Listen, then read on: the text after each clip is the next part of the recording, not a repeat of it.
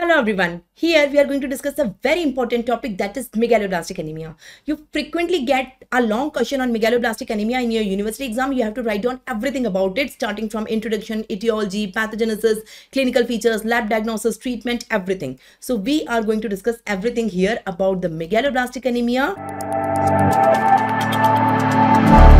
You can see here we are starting the topic megaloblastic anemia. So first of all, learn the overview. Under what headings you have to describe your answer, it's very important. Overview of all chapters is ultra important. You have to understand the overview. So first of all, I will let you know the introduction of megaloblastic anemia. What is megaloblastic anemia? Then I will tell you its etiology, then its pathogenesis, then its clinical feature, lab diagnosis, and finally treatment. So it's ultra important, and let's start it. So before understanding the topic, let's revise erythropoiesis. How does RBC get synthesized? We know in the blood we are having three cells, the RBCs, the WBCs, and the platelets. How does RBCs are synthesized? All the three cells are synthesized in the bone marrow. The first cell is hematopoietic stem cell. Can you see this is hematopoietic stem cell? So hematopoietic stem cell give rise to myeloblast. Myeloblast give rise to pronormoblast. It give rise to early, intermediate, and late normoblast. Finally, reticulocyte is formed, and finally RBC is formed. The same you can see it here. I have drawn it for you. You can see the same thing which I told you here also. So the first cell in the bone marrow is hematopoietic stem cell.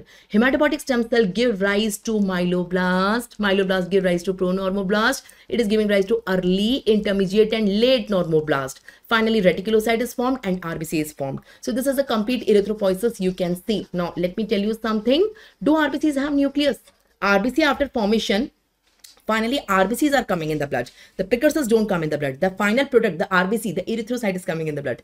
So I'm asking you a question. Do RBC have a nucleus? Of course, the answer is no. RBCs are non-nucleated cell. But their precursors have the nucleus. Can you see this hematopoietic stem cell? It have the nucleus. Have a look. The myeloblast have the nucleus. So till what stage the nucleus is present? So nucleus is there in hematopoietic stem cell, myeloblast, pronormoblast, early, intermediate, but not in late.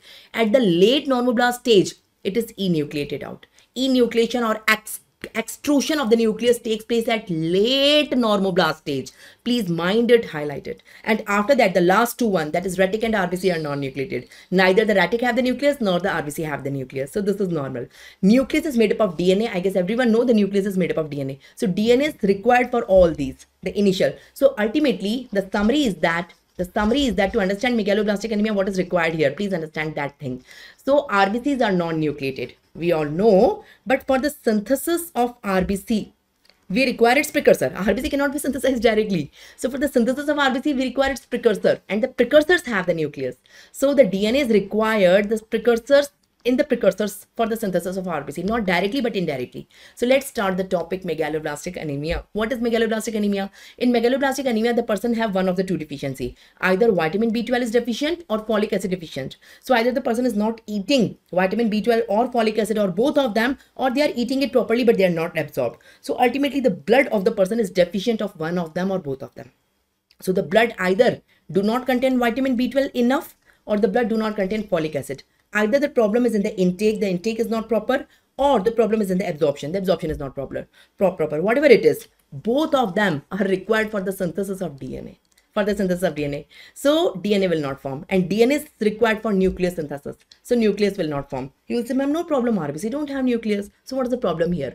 RBC don't have nucleus, I agree. But the precursors of the RBC till late normoblast stage, they have the nucleus. If nucleus will be absent, how the precursors will be formed? If precursor cannot be formed, how the RBC will be formed? And that will lead to anemia. So here the main cause of the anemia's DNA synthesis is impaired, because vitamin B12 or folic acid are deficient. You will say, ma'am, which step of DNA is required, vitamin B12 or folic acid? You know, DNA is having four nucleotide: adenine, guanine, cytosine, and what is the fourth one? The fourth one is thymidine. Have you ever thought how does thymidine is synthesized? You may have read this in biochemistry. How does thymidine is synthesized? The thymidine is synthesized from uracil. So for the conversion of uracil to thymidine, we require vitamin B12 and folic acid both. If any of them is deficient or both of them are deficient, uracil will not convert into thymidine. So thymidine will not form, so DNA will not form, so nucleus will not form, and that will lead to anemia. So please understand the meaning. What is megaloblastic anemia? Megaloblastic anemia is an anemia which occurs due to deficiency of vitamin B12 and folic acid. So vitamin B12 is deficient, folic acid is deficient, or both of them are deficient. So DNA will not form because they are required for DNA synthesis. And since DNA will not form, person will have anemia. Such anemia is megaloblastic anemia. Now you can understand like this. Listen. In this diagram, you have understood this.